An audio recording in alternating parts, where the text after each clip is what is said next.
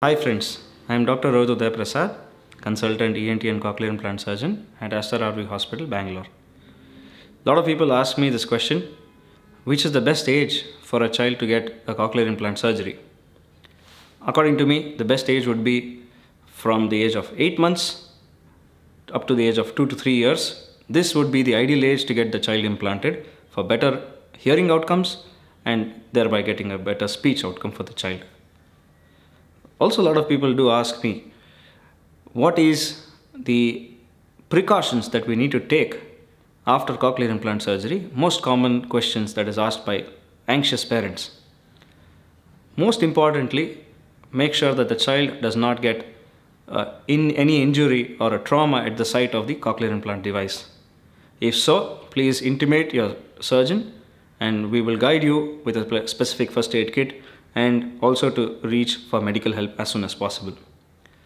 Second most important thing is, whenever the child or a patient who has undergone a cochlear implant surgery, if they need to undergo surgery in any other part of the body, they need to inform the surgical team who operated on them so that they will be giving a specific guideline on what has to be done in the operation theatre considering the cochlear implant device in place. Thirdly, when a patient who has a cochlear implant device implanted needs to go for an MRI, this is an important thing that a lot of parents or the patient attenders will have in mind what we are going to do now, because the cochlear implant device has a magnet. There are devices which are 1.5 Tesla MRI machine compatible, and there are certain devices which are 3 Tesla MRI compatible.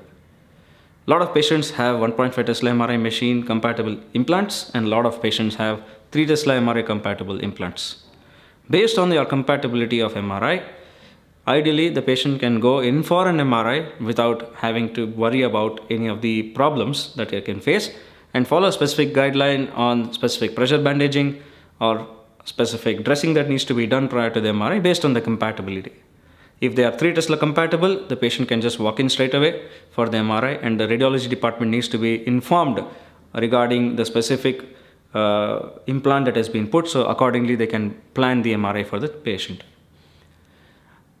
Patients also do have these queries. In fact, parents have these queries wherein is it best to do one implant or both implants? Meaning to do either one implant only in 1 year or to do one implant each in both years. My suggestion would be, the best outcome would be when you do cochlear implant surgery in both years. It can be in the same time, it can be one after another. If not, if only one implant can be done due to any specific reason, at least get one implant done. Please make sure that the best outcomes would be when you get cochlear implant surgery done in both ears, because the patient develops hearing in both ears, which enables his brain to receive signals better and faster, and the hearing outcomes are better and the child will start speaking better. Thank you.